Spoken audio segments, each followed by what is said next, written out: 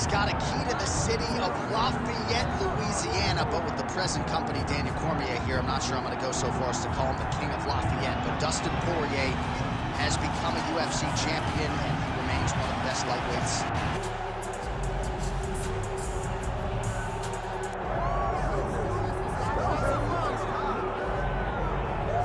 All right, so here's the undisputed UFC lightweight champion and one of the very best pound-for-pound fighters in the world, Islam Makhachev. He trained alongside this man for years. He has every skill in the book, and the X factor tonight is that he's brilliant as well. Yeah, that's one of his brothers, is what they call him. Islam Makhachev, though, is the guy that really does strike fear in so many lightweights' minds. He's a guy that possesses wrestling ability. He's a guy that possesses striking ability. The grappling is second to none. Our tale of the tape for this lightweight championship fight. Here once more is Bruce Buffer. Herb Dean, our referee for this one. All right, so here is Dustin Poirier as we get ready to go with round one. He says he's doing less sparring at this stage of his UFC career, and that figures to pay dividends here tonight. He is trying to stay more defensively responsible. Easier said than done. Great timing on that double leg. Makhachev's in half guard. Oh, and transitions right into side control. There it is. Now he's going to mount. This is a terrible position. Massive shot from the top. If you're the bottom fighter, DC, what do? You got to move. You got to shrimp. You got to get off on a hip to try to move your opponent off of you or pull him down to close the space. Makhachev's back in half guard. He's very comfortable here.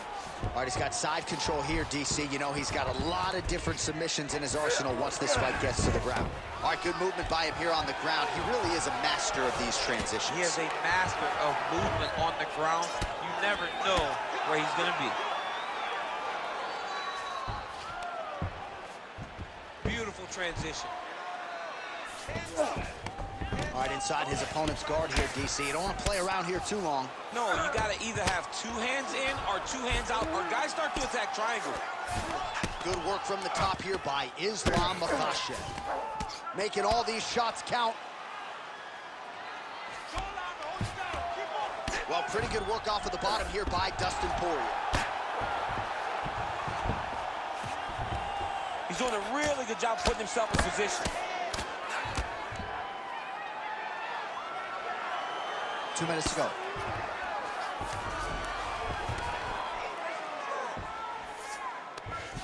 Armbar. Looks pretty tight, DC. It's getting tight right now, John. Oh, gives up on the submission now, so preferring to maybe get to a dominant position instead. Good work, guys. Come on. All right, well, he's got him softened up here. Drops down inside the now closed guard of his opponent. Let's see how patient he is as he attacks a submission or big ground and pound. Makhachev going to work here from guard. Nice combination there. Everything he throws is with fight-ending intentions. Good. You're doing fine. Stay relaxed. Breathe. Landing strikes nicely here from top position. Oh, and another punch on the ground gets through. May need some defense here. All right, so not enough action there on the ground. The referee brings the fight back to the feet, and we are back underway. Let's fight, come on. Slips the punch. Both fighters throwing heat now. All right, so Dustin Poirier with a nice 1-2 there. He's right. That was a beautiful hook. It landed perfectly, and it hurt his opponent very bad. And what a round! All right, so that's the end of the round. Pretty significant damage done in that round. Cut on the cheek, sustained there from that strike. Now the cut man's got to get in there and close that thing up. Better to be below the eye than above it, sure. But nonetheless, this could be a factor now moving forward. All right, so there's the horn signifying the end of the round. A stunner there with the head strike midway through. Nearly got him out of there for good. Almost got him out of there. He hurt him badly. He had his opponent hurt real bad. Now his opponent's walking back to his corner. Everybody looks confused. They don't know what they're supposed to do to try to change the way that this fight is going. Ready. Round 2 here. Clean punch punch right there. Nice job by him defensively there.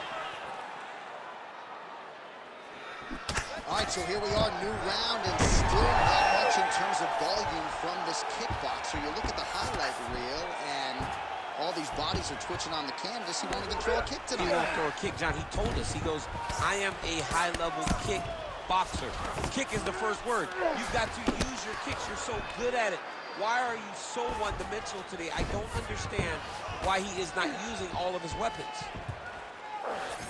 Oh, looking for the submission now. Oh, that one looks really tight, DC. It looks like he's trying to get this arm triangle. All he's got to do is get to the side, get his chest down to the mat, and he'll get the finish. Oh, so how about that position over submission as he bails on the sub? I think that's a great job. You got to make sure you don't end up in a worse position because you're trying to score a submission. Lands with the ground and pound here. Another ground and pound strike lands. Well, not good body language from his opponent here, DC. He's curled up. No, he's exhausted. He's been beaten. I mean, these wrestling transitions are beautiful. These guys are really getting after it. Might be a submission attempt here, champ. I mean, you cannot sit in a full guard. When you sit in the full guard, you give these guys so many opportunities.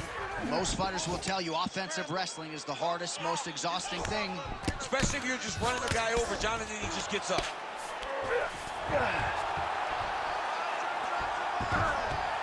Yep, got to be very careful there. Postures up now and lands a devastating strike to the head. Man, another one lands. He's trying to pound his opponent's head through the canvas. Well, how about the movement off of the back? Nice job to avoid the ground and pound here by Poirier. All right, bottom fighter here, maybe looking to hip escape, DC. Well, that was a high-level extended battle on the ground. Now, though, the athletes back to their feet. And a huge strike lands there, DC. He landed that massive shot. Now he needs to try to find the next shot, the follow-up shot that will finish the fight. Oh, big elbow. Well, he's really starting to land a high number of strikes here. Oh, he's stuck in the guillotine.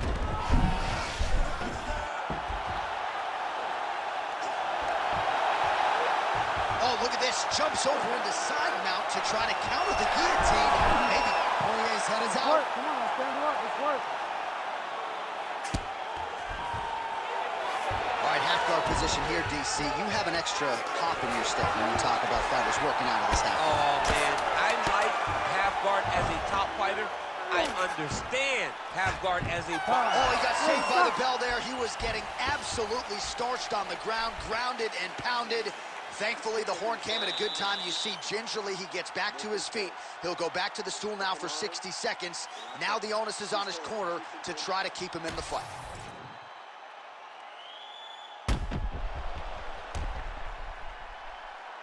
All right, so the takedown's the big storyline in that previous round. Let's look back at some of the highlights, DC, and got to be pretty discouraging to get grounded that many times in one round. Oh, it's so discouraging because all you want to do is let your offense go, but every time you're getting dragged to the floor constantly. You're starting to get fatigued. He's starting to wear on you. Let's see what type of effect it takes on his offensive approach as the next round starts. Poirier gets stung by that leg kick. Oh, big elbow.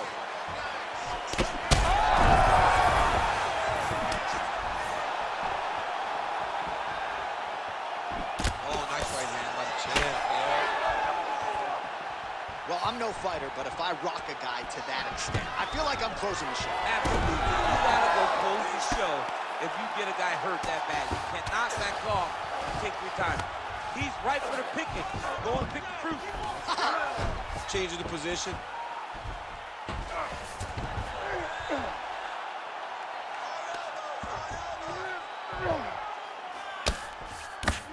Excellent ground and pound there by Islam Makhachev. Poirier's eye is starting to swell shut. Beautiful ground strikes landed.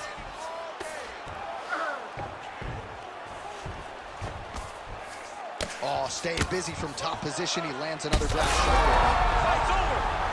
Islam Makhachev with a huge TKO victory. I mean, wow. So what a moment in this man's career. A huge finish in front of a capacity crowd. After party's gonna be on fire. How about it? I mean, I'm just sitting here stunned, because to watch a young athlete have a performance like this was really amazing. The finishing instincts, his ability to close the show, it was next level. It was amazing, John. All right, the official decision is in. Here is Bruce Buffer. Ladies and gentlemen, referee Herb Dean's called a stop to this contest at 1 minute, 52 seconds of the third round, declaring the winner by TKO, and still the undisputed UFC lightweight champion of the world, Islam Makhachev.